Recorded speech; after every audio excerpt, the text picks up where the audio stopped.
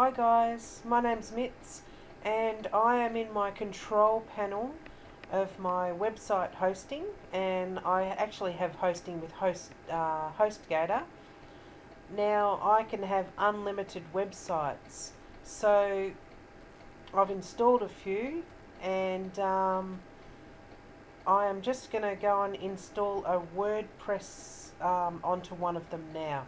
So what I'm going to do is press on this icon here. If I scroll down, there's all these different sections, and I'm going to press on Fantastico. Right? Most cPanels have Fantastico. If you don't, you've got the wrong hosting, because this is fantastic. Okay, so what I'm going to do is I'm going to press on this here, WordPress. Right, now it shows me what installations I've got here, which is a fair few, and now I want to do a new installation. I'm going to press on it. Okay, now it wants me to choose a domain name. Okay, now I'm going to choose woodfordnewspaper.com. Alright, and then it says install in directory. Now if you just read a bit further on, it tells you what it means. Now I don't want to put it into a directory, I want to put it straight into the root of the actual website, and that is what you usually do. Okay, so go down further.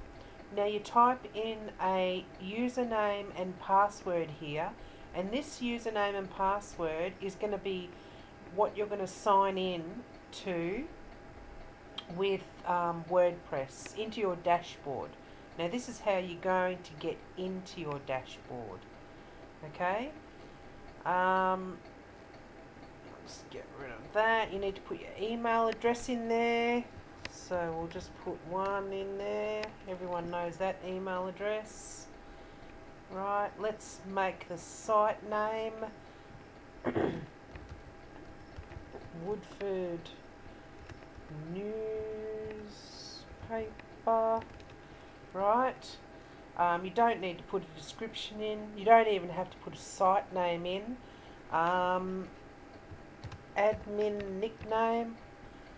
Now the admin nickname is when you do a post, it'll say posted by Mitz, okay? Because basically that's the first user you start off with is yourself. And you've got to put this in here. I'll just make up one and just change it later.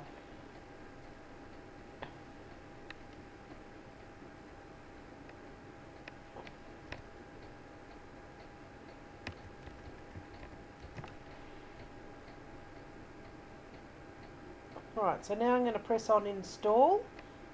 I just moved it down just so I could put the password in. I don't want everyone to see my password. Press on install. And then it'll come up with all the details, and press on finish installation. And that's it. Okay, it's on. So all I have to do is press on here now. It's given me the link to it.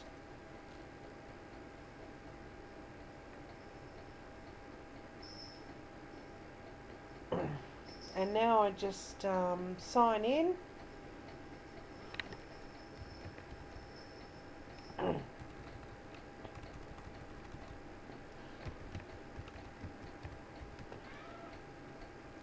There we go. And this will take me... Oh, maybe I typed my password wrong.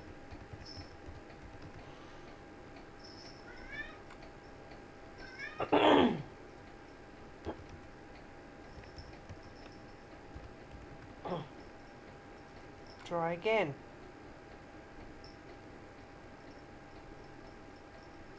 Yep. Alright.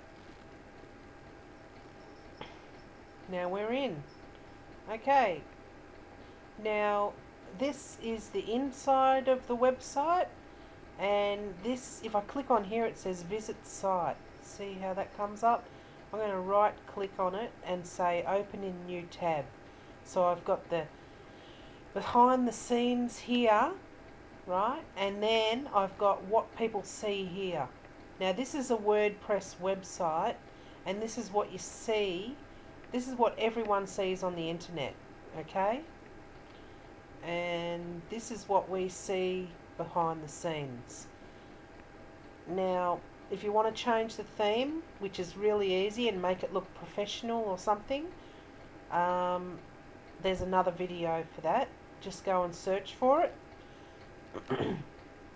I'll just show you. There's another theme that I did before.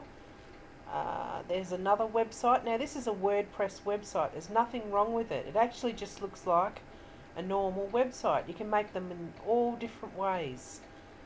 Okay? Now they're quite good. They're not like blogs anymore. They're professional. They can be anything you like. There's so many templates out there. Alright, thanks for watching. I hope that helps.